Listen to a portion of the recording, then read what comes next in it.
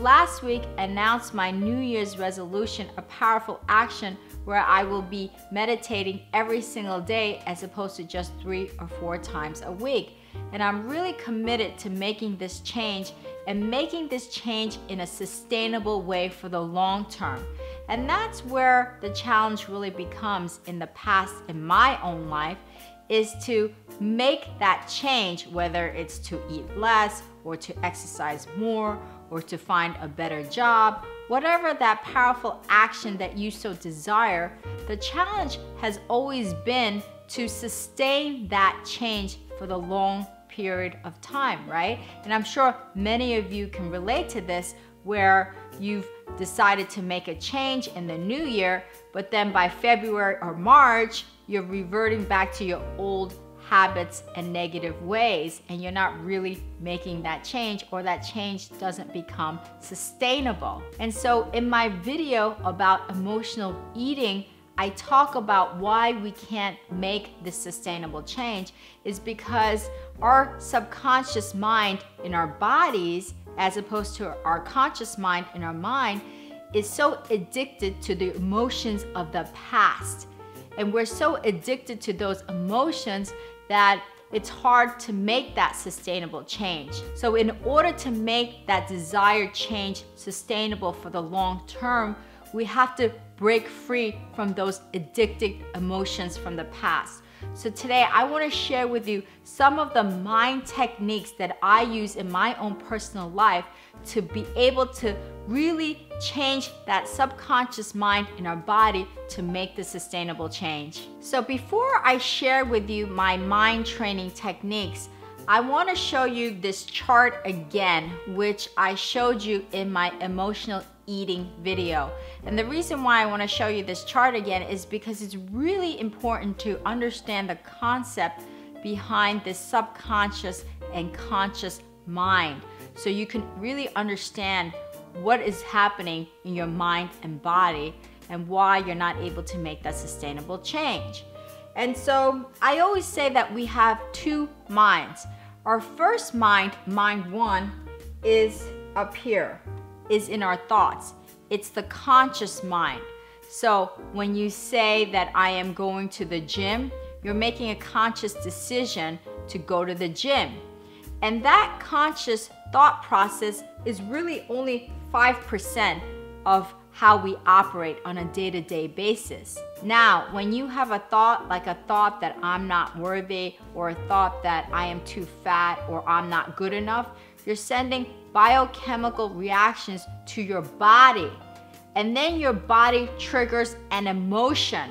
And that emotion is your subconscious mind. It's really mind 2. And that comprises really of 95% of your operational day-to-day living. 95%, that's a lot more than the 5% conscious mind, right? Because what happens is, as you keep having that same thought over and over again, and it becomes a belief system, it's now hardwired into your subconscious mind body too, that feeling. So that's why when you think that you shouldn't eat that chocolate, you still feel like you want to eat it. That feeling, that emotion is an addiction. And that's in this 95% subconscious mind. That's why it's so hard to change. When you want to make that change, it's hard to make it sustainable because your subconscious mind is trying to override your conscious mind. It's like, I should go to the gym, but you don't go to the gym because that subconscious mind is so hardwired, so you don't feel like going to the gym, and what happens? You don't end up going to the gym. So that desired change can no longer become sustainable for the long term. And this is why it was so important for me to show you the chart again, so you understand the concept behind what's happening in your conscious and subconscious mind. And you're really operating based on your subconscious mind in your body. It's that feeling.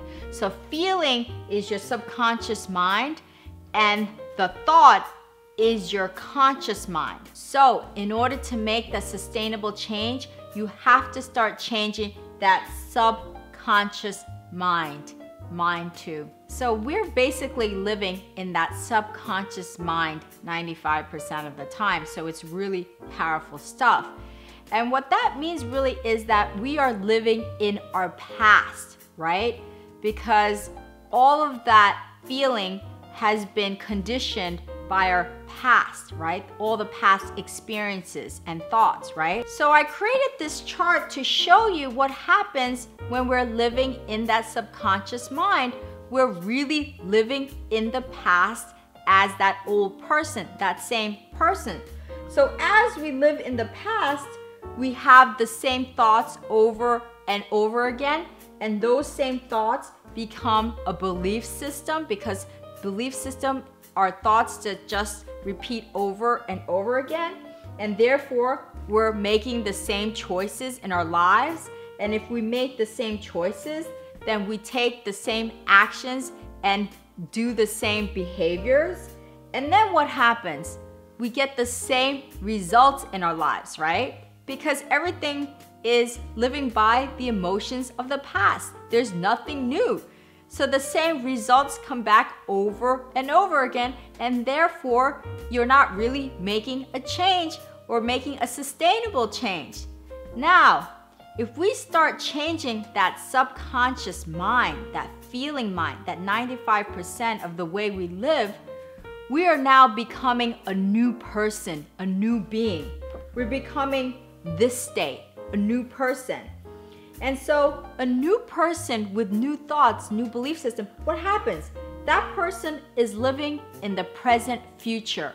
And I say the present future is because our power is really in the now. However, we are choosing to put new thoughts in the now. We're choosing to place thoughts that are empowering us right here, right now. We are no longer choosing thoughts of the past. We're choosing thoughts that empower us for the future in this present moment. So that's why I say living in present future. So, like I said, then we're choosing new thoughts. New thoughts turn into new belief systems. New belief systems, what happens? You're making new choices. And when you make new choices, you're taking different actions and you're behaving differently. And so then what happens? You're getting new results in your life. You're seeing that real sustainable change.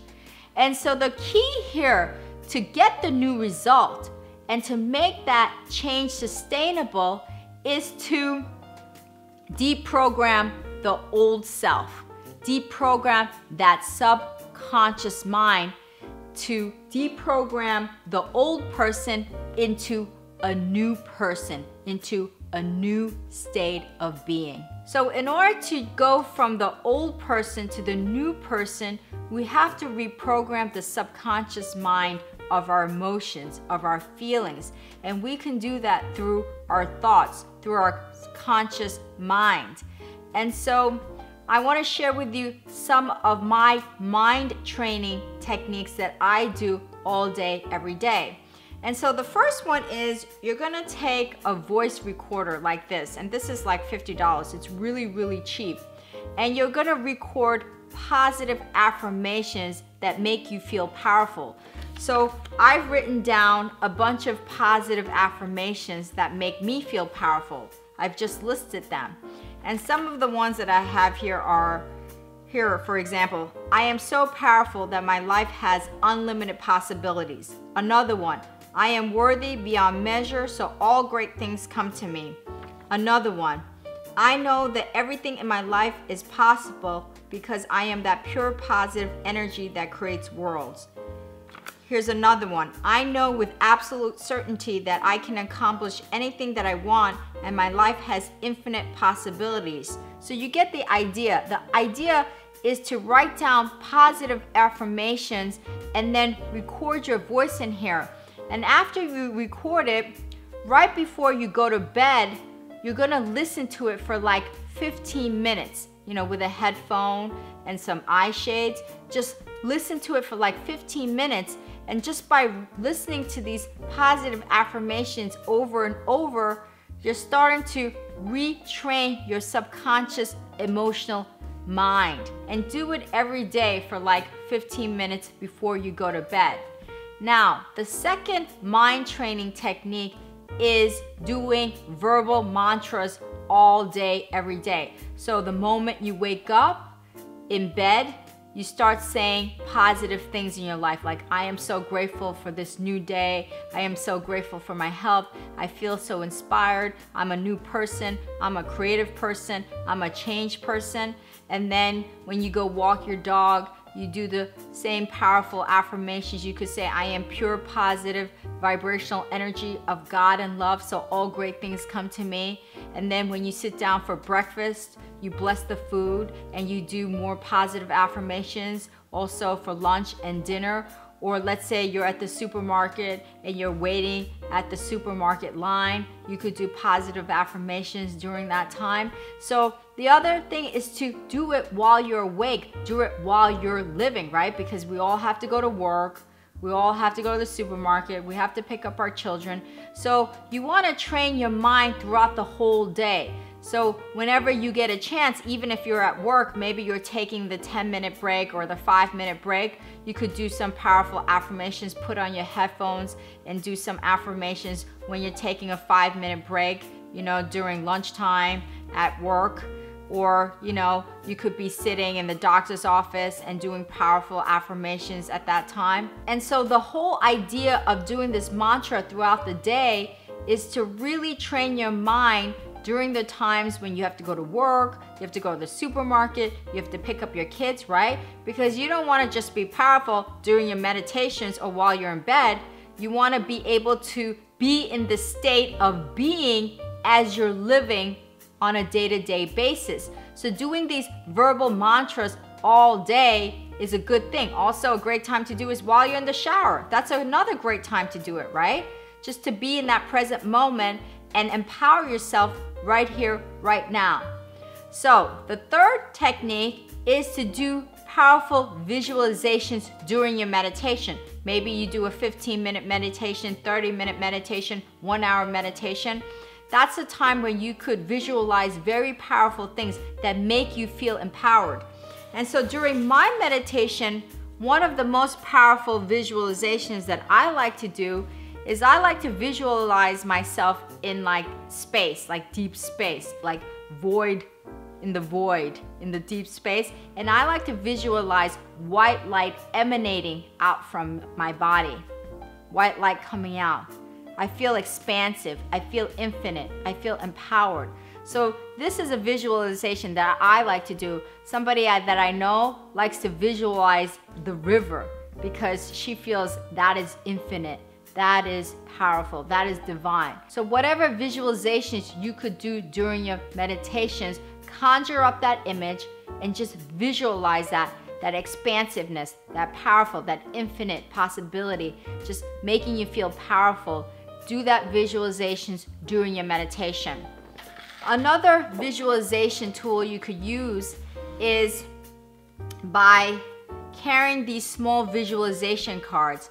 Place yourself in an image that makes you feel powerful.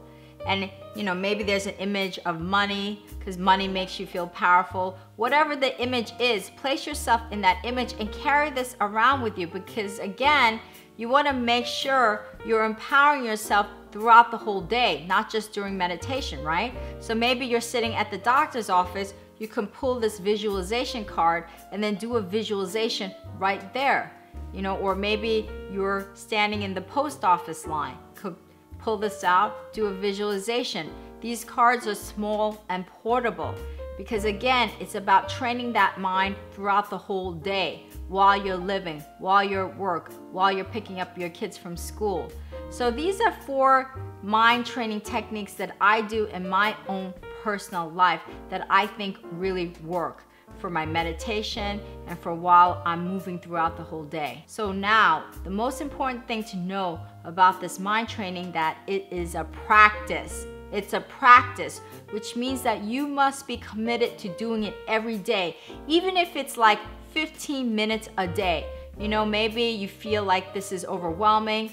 So commit yourself to doing something, empowering yourself at least 15 minutes a day. Start with 15 minutes a day. I think everybody could put aside 15 minutes a day for themselves, right? And then as you start doing this training and you're starting to recondition that subconscious mind, then you could ramp it up to maybe 30 minutes a day. And then another couple of months later, you could ramp it up to 1 hour a day. And next thing you know, you're gonna be doing it throughout the whole day, the entire day. You're gonna be empowering yourself, because as you keep practicing, it gets easier and easier, and you're training that subconscious mind and reprogramming that subconscious mind more and more. So the momentum is picking up. So it's like climbing Mount Everest. I mean, none of us can do it in one day, right? But we do a little bit every single day, and next thing you know, we've climbed that Mount Everest. So what it is a practice, and practice means commitment.